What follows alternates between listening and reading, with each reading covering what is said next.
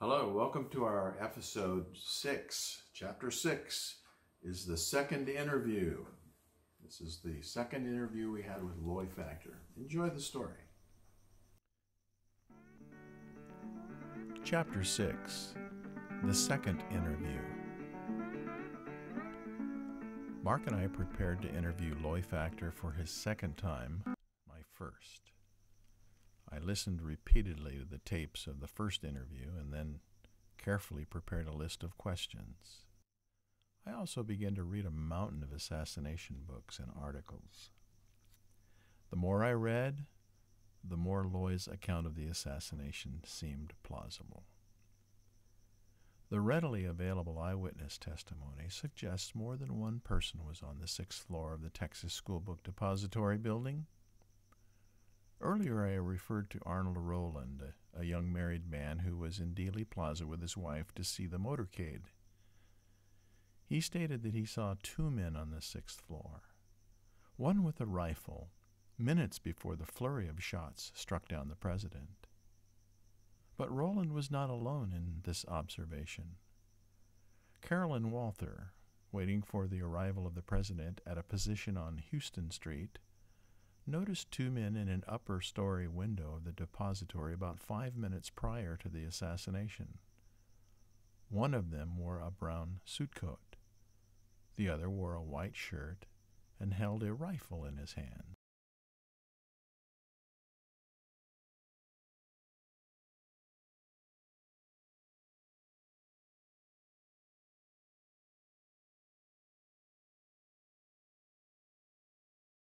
Now, over here, Dan, still on Houston Street and not very far from the Rowlands, was Mrs. Carolyn Walther.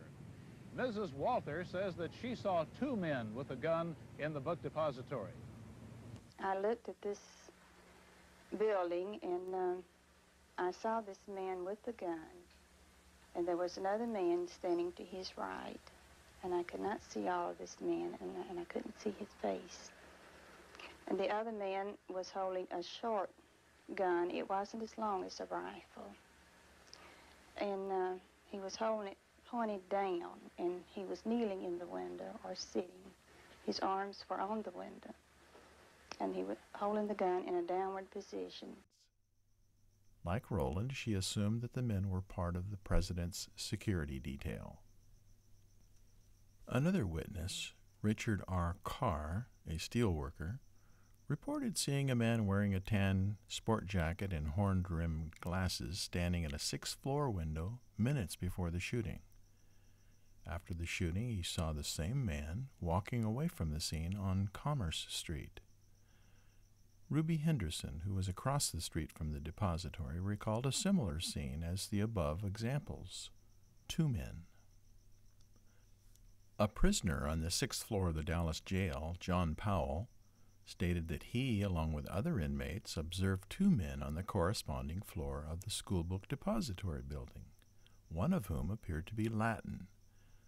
The bulk of the evidence seemed undeniable. At least 2 people were on the 6th floor shortly before the shots were fired at the president, and one of them is often described as dark-skinned. Loy Factor was a dark-skinned Indian, and the man who hired him was also described as dark-skinned. We hope to find out more about the man who recruited Loy. Who was he? What was his name? And who was the young Latina? How did Jack Ruby fit into the picture? We wondered if Loy would be willing to divulge these details. Loy greeted us from his wheelchair as we entered his humble mobile home, situated on a rural northern Oklahoma farm.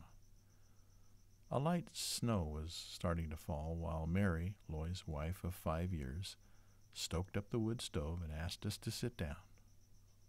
This was my first meeting with Loy Factor.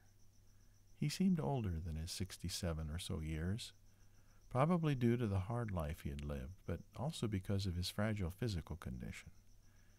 In addition to heart disease, he suffered from diabetes. In 1964, one leg had been amputated below the knee, and recently half of his remaining foot had been removed. He spent his days in a wheelchair, relying on Mary and his sons to care for him. He appeared comfortable with Mark, but somewhat unsure of me. Together, Mark and I assured him that his decision to relate the details of his knowledge of the assassination was the right thing to do. He needed the occasional encouragement that we would give him. He said that he'd spent many hours pondering over what to do. It would have been much easier to deny any association with the assassination of President Kennedy, but he knew that it was important to come out with the truth now, while he was still alive. His recent illness and hospitalization had made him think seriously about many things, especially the events of 1963 and the murder of his wife 5 years later. He apologized for having turned us away at the hospital, explaining that he had been startled by the visit and was simply too weak and sedated to deal with any more questions at the time. In his memory was locked away so much that needed to be told. Loy felt it was an omen that Mark and the other researchers showed up as they did in his hospital room. He had been thinking soberly about what he was about to tell us. Loy called it studying. He said, "I sat here the last few nights studying all that went on back then. The name of that man that I met in Bonham was Wallace, and the girl, her name was Ruth Ann." Mark and I looked at each other. We had come to the right place. For the rest of the day, Mark and I sat in Loy and Mary's living room listening while Loy unfolded his story. He had so much to tell us that we had to slow him down and carefully focus our questions, as he tended to ramble. He was extremely hard of hearing. Also, it was sometimes difficult to understand what he was saying, but well worth the extra effort. We wanted to know more about this man and woman that Loy had referred to as Wallace and Ruth Ann. What did they look like? He described Wallace as a dark-skinned man, about the same coloring as himself, and Loy was a medium, dark-skinned Chickasaw Indian, but looked somewhat Hispanic. Wallace spoke both Spanish and English, and Loy assumed that he was Cuban or Mexican. He pointed towards me and said that Wallace was about my size, at that time 6 foot, about 200 pounds. He didn't know if Wallace was his first or last name. He was just called Wallace. "How old would you say he was?" Mark inquired. He was older than I was. I was about 35 or 36. How much older?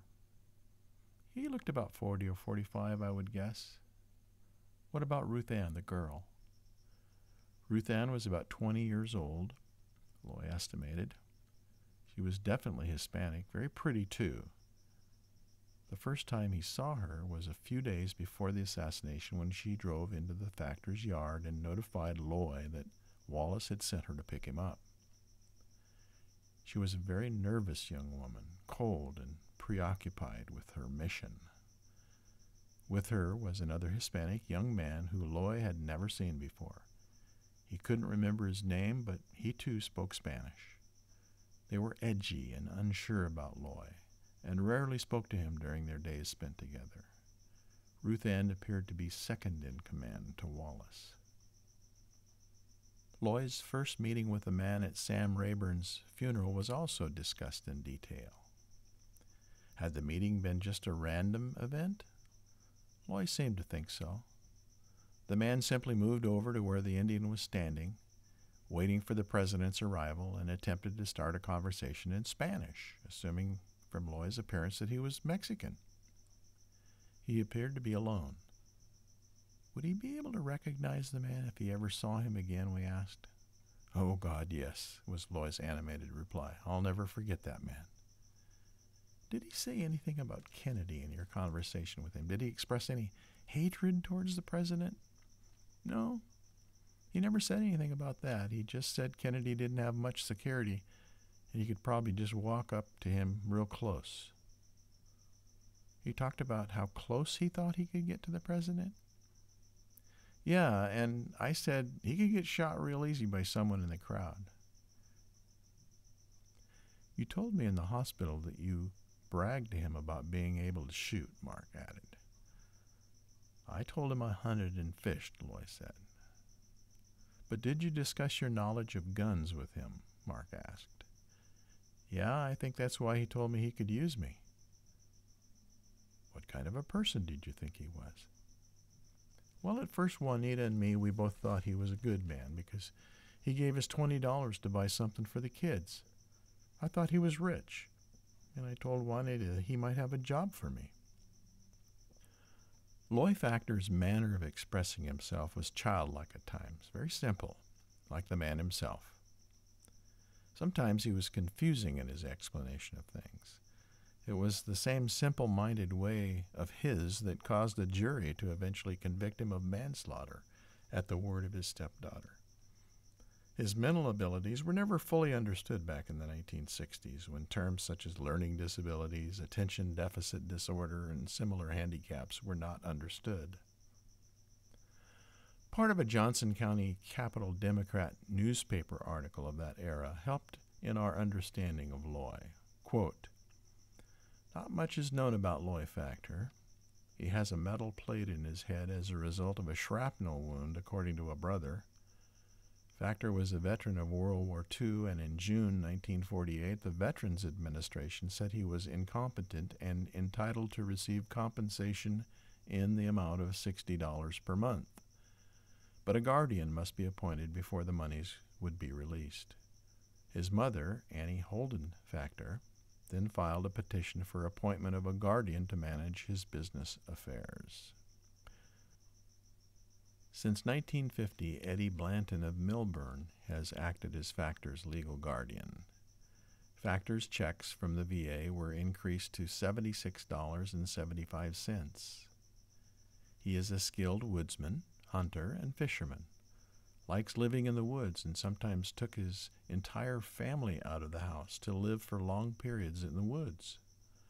The family's house is a run-down affair, but a new house was being constructed for Factor under the Indian Housing Construction Program in progress at Fillmore. Factor had his left leg removed below the knee during surgery at Johnson Memorial Hospital in June 1964. He was bitten by a copperhead snake in 1957 while working on a ranch near Millburn, and the wound never healed. He had many admissions into the Veterans Hospital in Oklahoma City and the Indian Hospital in Tallahassee for skin grafts, which did not take. Factor is a diabetic, and wounds of the extremities are difficult to heal of those with the disease. Following surgery in Tishomingo, Factor was admitted to the Veterans Hospital in Oklahoma City again, where he was fitted with an artificial leg and received physical therapy until he learned to walk again. This is from the Capital Democrat of October 10, 1968. Sitting in his living room, listening to him speak of these old memories that he had tried to bury, we realized that his guilt must have been so heavy that he had convinced himself that he was not really a party to the assassination of President Kennedy. He would continue to distance himself from the shooting, trying to convince us that he was merely an observer, a standby, not really connected to the crime itself. There was a barrier that we were never able to quite break through. We were never able to extract a statement from Loy clearly explaining his specific role in the assassination. He would become very vague and withdrawn when the subject was broached. Common sense and all of the surrounding circumstances seemed to point to the Indian as one of the gunmen on that day. But Loy was never able to verbalize that. He was like a child who refused to admit to a wrongdoing, even when the evidence was obvious. It was Juanita's idea to go to Rayburn's funeral, Loy said. The service was to be held on Saturday, November 18, 1961. She asked Loy how far it was from Wolf City to Bonham, as they had often been to Wolf City to buy seed.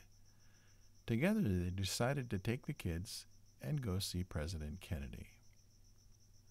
Now, looking back, Loy figured that Wallace had been stalking the president on that very day, working out a plan that would come to fruition almost 2 years later. Mark and I had the distinct impression that Wallace, whoever he was, recognized the Indian as an especially suitable pawn in this dark plan. For here was a man who appeared to be not only naive and simple-minded, but a crack shot. Easily manipulated with money, the dirt-poor Indian could have just as easily been the expendable member that Oswald proved to be. In his chance meeting with Factor, Wallace must have instantly seized upon the idea that Loy was the type of person he would need someday. According to Loy, there was no further contact by Wallace until approximately a year later when he drove to Factor's Fillmore home. Loy walked out to meet the man and was invited into the man's car to talk business. While not remembering the details of their conversation, the substance was that his future employer wanted to see for himself the shooting abilities of which the Indian had bragged. After getting his .30-30 rifle, Loy and his visitor went to a nearby clearing to shoot at cans. Wallace was greatly impressed by Factor's marksmanship, and repeating the story he had told earlier, the deal was struck between the two men. Mark then asked Loy, "Did you know that they were going to kill the president?" "I figured they was going to shoot someone, but they never told me who it was." "You never knew that Kennedy was their target?" "Not until the very end." Some might find it hard to believe that Loy would involve himself with Wallace and his group and not know who it was that was going to be killed. But this was the story that Loy Factor stuck to right up to his death in May of 1994. Ruth Ann, Loy assured us, was one of the key people in the group. "She knew everything about what was to happen. She helped plan everything, I think," Loy said. "She picked you up at your place?" I asked. "Her and this other fellow. I can't remember what his name was." "What kind of a car were they driving? Do you remember?" Loy thought hard, looking upward and shaking his head slightly. "I couldn't say for sure what kind it was, other than it was a station wagon, and it was rusty, kind of rusty color, maybe brown." "Are you sure it was a station wagon?" "Oh, it was a station wagon. I don't remember if it was a Ford or a Chevy or... How about a Rambler?" "No, it wasn't a Rambler." "But Ruth Ann drove, right?" "She did all the driving. When anybody went anywhere, it was always her that drove." "But when Ruth Ann and this other man drove up to your place to pick you up, what did they say?" I asked. "She just introduced herself and said that Wallace had given them orders to come and get me. She said that they didn't have much time, told me to pack some stuff and get going." "Did she tell you to bring a gun?" "No." "What did Juanita say?" "Oh, God, she cried and told me not to go with them. She didn't want me to go because she knew that man was up to no good." "Why did you go?" "I wanted the money," he said in a lowered tone. "Were you afraid?" "Hell, yes. I thought they might kill me." His expression about his fear of being killed reminded me of something I had read in one of the newspaper articles. "We read that someone did try to kill you while you were in Tishomingo jail," I said. I flipped through a folder full of research information and handed him a copy of the Johnson County Capital Democrat article dated October 16th, 1969. Quote, "Shooting of Factor in jail proves a puzzler." News note: Lawrence Factor, while being held in the Johnson County Jail, was shot in the arm about 4 a.m. last Friday by an unknown gunman. Who shot Lawrence Factor in the arm before dawn last Friday morning and brought a temporary delay in his trial for murder? Was it an enemy of Factor? A friend of Factor? Or Factor himself? Now that the trial is over, perhaps some of the mysteries will be explained. How Factor came to receive a superficial wound in the upper left arm from a spent .32 caliber bullet while he was supposed to be in a cell in the unattended county jail. Factor told Sheriff Herman Ford and Wayne Worthen, investigator for the district attorney's office, that about 4:30 a.m. Friday, he was attracted to the window of his cell by an unknown young man's voice calling, "Mr. Factor!" A light was on in Factor's cell, and he could not see who was out in the dark. If the shot came from outside the cell, it came from outside the walk-around fence, about 15 feet from Factor's window. There were no tracks between the fence and the jail building. The bullet passed through without nicking a diamond-shaped steel mesh only 3/4 of an inch wide at its widest point, which covers the cell window.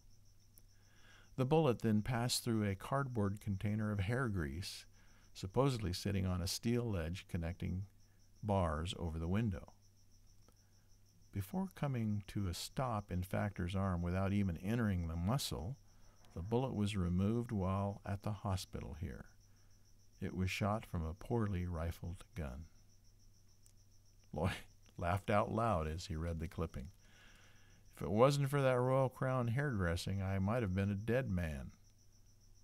Did you have any idea who it was that shot you? He explained that it might have been Debbie and her boyfriend Sam Davis, or maybe just someone who wanted to avenge Juanita's murder. It was also possible that some member of the conspiracy was sent to kill him. But I don't think it was them, because they wouldn't have missed, the Indian noted. The specter of Lee Oswald being shot down while handcuffed in the Dallas jail came to our minds as we listened to Loy. Whoever it was that tried to kill Loy that Friday morning will probably never be identified, but the similarities can hardly be ignored.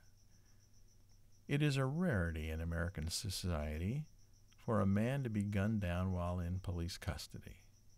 But if that man has sensitive information capable of injuring important people, then a way will be found to silence them, whether in jail or not.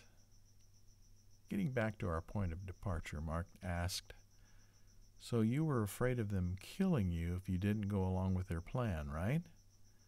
"That's right," Loy assured us. "So you packed a bag?" "Yeah, a duffel bag."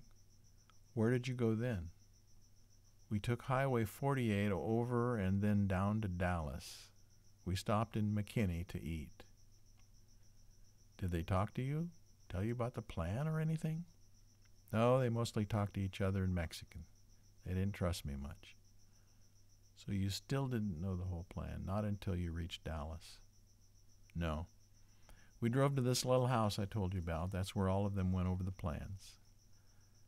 On a Dallas city map, Loy tried to show us the area where he thought the house used by the group was located. He remembered it being only several blocks away and northwest of the Texas School Book Depository building. Now that area is covered by commercial buildings, but there once was a residential area there, according to Dallasites we talked to. Our hope of taking Loy to Dallas and reconstructing many of his old memories was never realized due to his weakened health condition. "Do you remember if it was raining around the time you went to Dallas, or if the roads were muddy?" I asked. Loy thought it might have been raining and that the rural roads in his area were muddy at the time. Loy's home was located in an area of Oklahoma located near the Texas-Oklahoma border. The Red River forms a natural border between the two states, and the soil in this Red River Valley is known for its unique red color. When it rains, automobiles are often covered with this bright reddish mud. The reason I asked Factor about this was prompted by a reference I had read in the Warren Commission report regarding a couple of suspicious automobiles covered with red mud in the area of the assassination.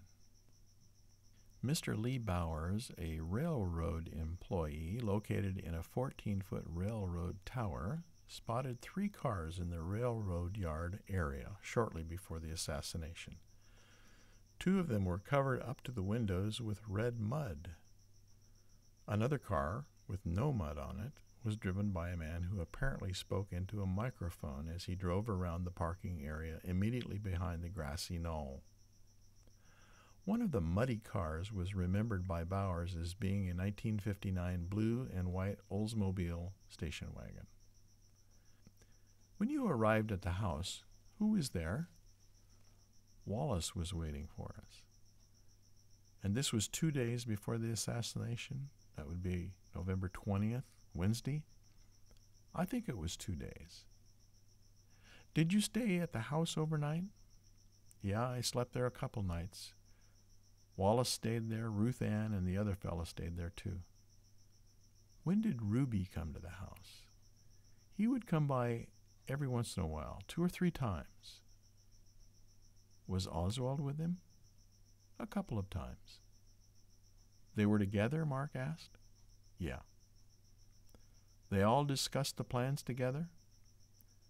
That's right. There was a big table at that house, and Ruth Ann, she drew out these diagrams and maps of where the cars were coming from and which way they was going to go. Oswald was in on that meeting? Yeah, a couple of times, always with Ruby, though. Do you remember the drawings and the maps? I didn't get to see much of what they were laying out on the table in there. It was laying out on this table, and they would gather around the plans on the table, Loy demonstrated with his arm gesturing. You say they all spoke Spanish? Did Oswald? Yeah, some of the time. Did Ruby speak Spanish? I don't think so. What part did Ruby play? I don't know, but one day he came in and he was real mad, and he tells Ruth Ann, the route's been changed, the route's been changed. He was worried that the route was changed? What day was this? I think it was the day before. So what happened? Ruth Ann says, I'll be back in a while. I'm going to go check it out. So where did she go? I'm not sure, but she came back in a little while, maybe an hour, and tells everyone that the route's the same. No change. What did Ruby say? He told Ruth Ann, you better make sure everything goes right, otherwise we're all dead. So what Factor witnessed in this pre-assassination time period was Ruby becoming rattled by some rumor or report that the whole motorcade would skirt by the depository, out of range of Malcolm Wallace and the 6th floor team. Was there a reason for Ruby to become agitated? Yes, for although one of the 2 Dallas daily newspapers announced the correct route to its readers, the Dallas Times-Herald, its competitor, the Dallas Morning News, described the route incorrectly in 2 of its editions. On Friday morning of the assassination, the latter published a diagram that eliminated the zigzag turn onto Elm Street altogether. It is entirely possible that one of these wrong news reports is what so startled Ruby into doubting his own inside information. Did you ever talk to Ruby? No. How did the others view him? They all respected him, I think. But he wasn't actually part of the assassination? No, I don't think so. Ruth Ann, she did most of the planning, I think. She knew everything.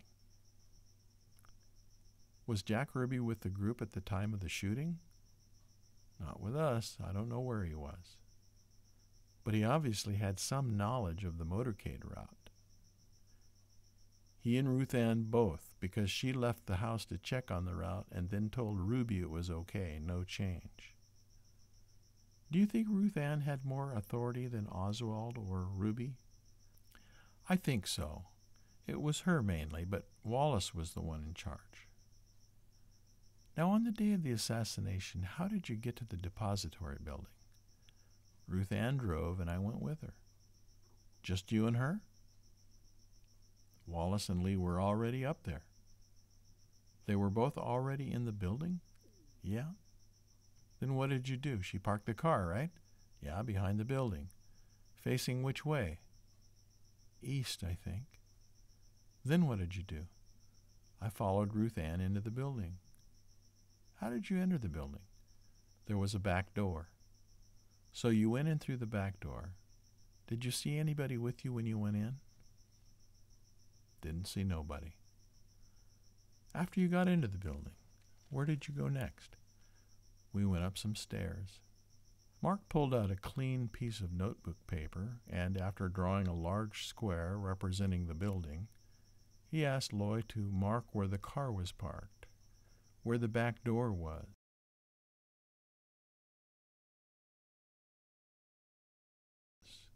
and where the stairwell was located. The Indian obliged. He drew a small rectangle at the rear of the building, an X indicating a door near the center of the north side of the building, and then pointed to the upper left corner of the square, indicating it as the location of the stairwell. So the stairs were in the northwest corner of the building? Yes. And you followed the girl up the stairs? Yeah.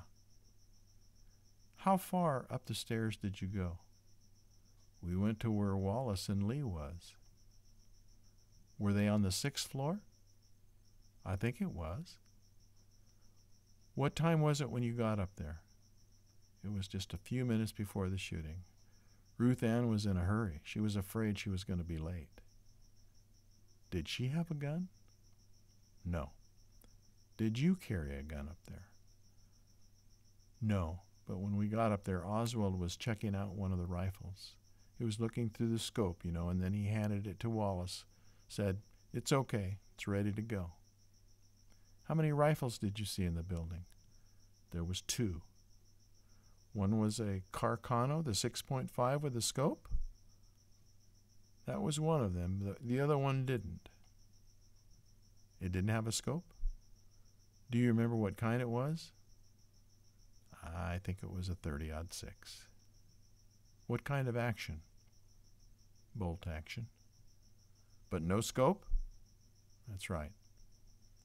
Wallace used which one? The one with no scope. You said Oswald was looking through the scope and then handed the rifle to Wallace, right? Yeah. Then he leaned it against, it's kind of like a table saw. He had it all ready to go. What was Ruth Ann doing? She was talking on a walkie-talkie. Was she looking out the window? Yeah. Which window? There were lots of them. Who was she talking to? I don't know. Were there other shooters somewhere outside? She was talking to someone on that walkie-talkie. I don't know who it was, probably that other fella, referring to the unnamed Hispanic companion of Ruth Ann. Did you hear any of what she said or what was said to her? I didn't hear. I was too scared. You say Oswald had a gun. Wallace had a gun. Ruth Ann didn't have a gun, but communicated with someone on a radio. That's right.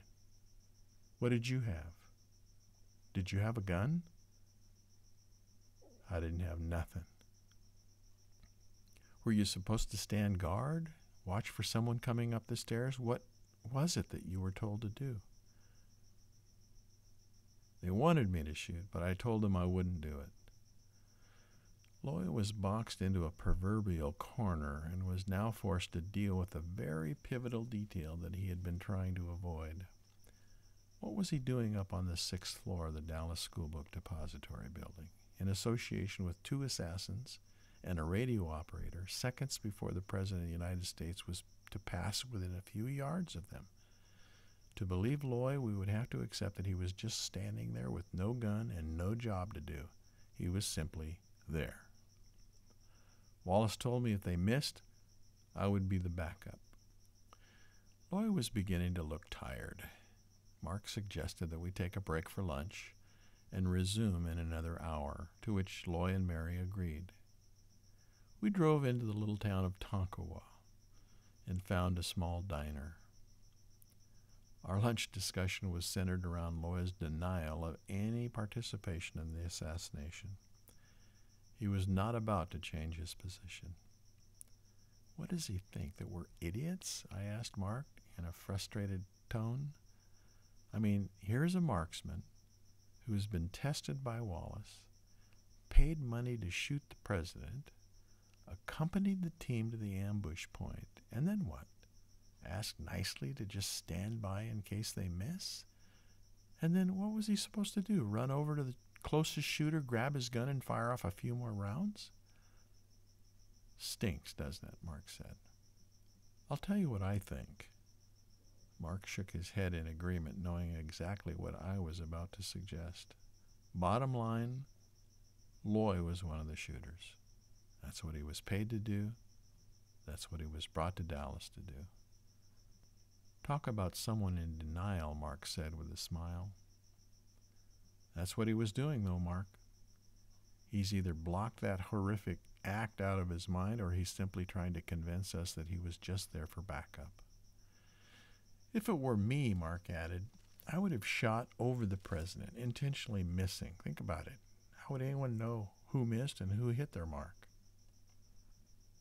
Well, at least that would have been a lot more believable. Maybe that's what he did do. There were some shots that supposedly hit the grass, right? True, I said, but that's not the story Loy's giving. He wants us to believe that he was just a backup shooter without a gun. There's one other way to look at it, Mark offered.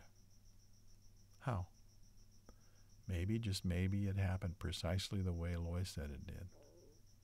Yeah, right. Loy Factor, utility shooter. Exactly, Mark exclaimed. Loy figured we would believe the scenario because he believed it. What if Loy was duped into being on the scene with them?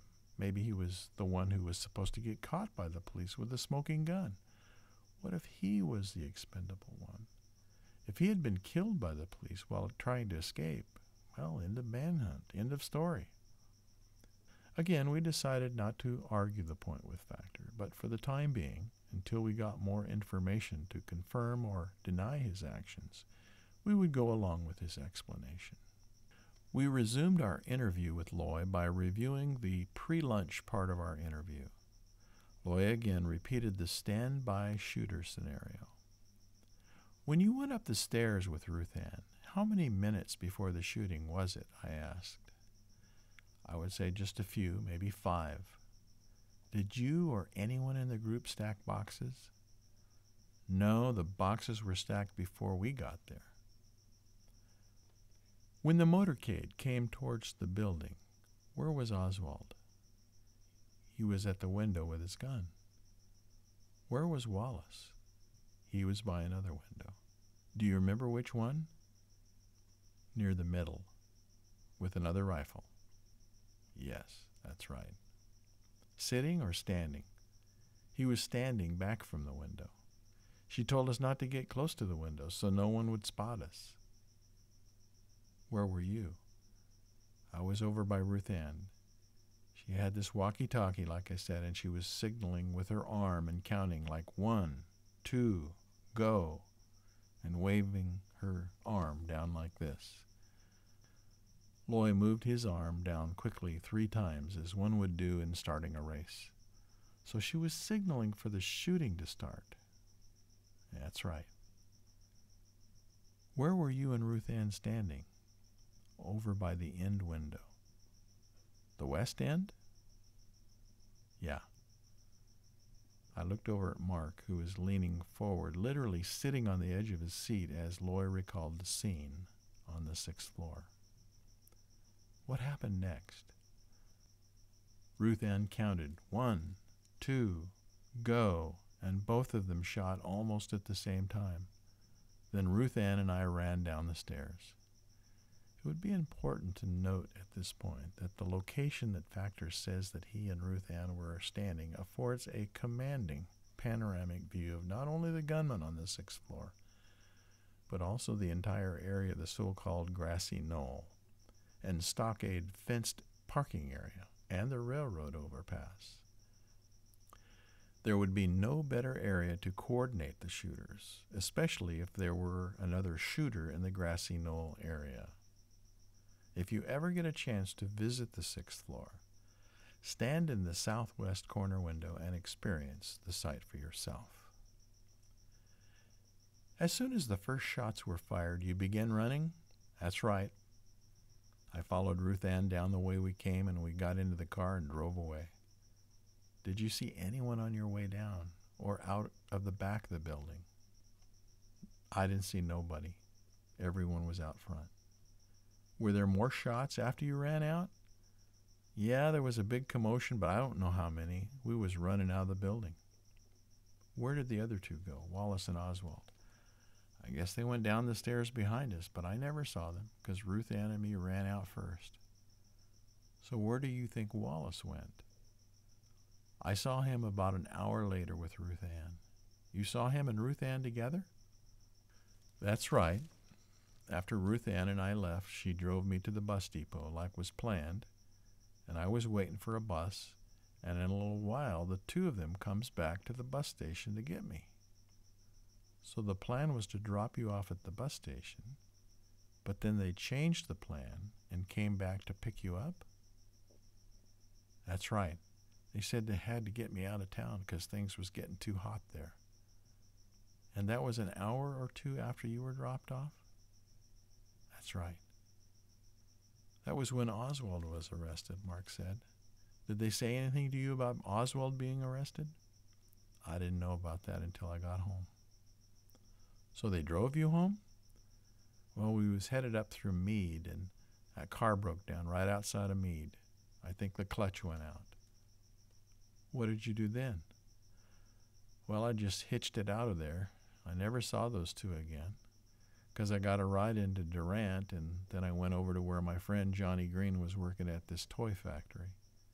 He was making Christmas toys, and he took me home after he got off work. Did they pay you? Ruth Ann paid me my money before I got out at the bus station. How much did they give you? I think it was $8,000, because Wallace paid me $2,000 earlier. So the last time you saw Wallace and Ruth Ann, they were broke down outside of Meade, Oklahoma. That's right. I never saw him again. Our interview with Loy continued well into the early evening hours, and Loy was becoming fatigued again. We had taped over 7 hours of conversation about the assassination, details of his family history, his military experiences, as well as the murder trial. Before leaving, we made an agreement with Loy to correspond by mail with him, as questions were certain to come up. We were tired. Loy was tired. But it had been an extraordinary day.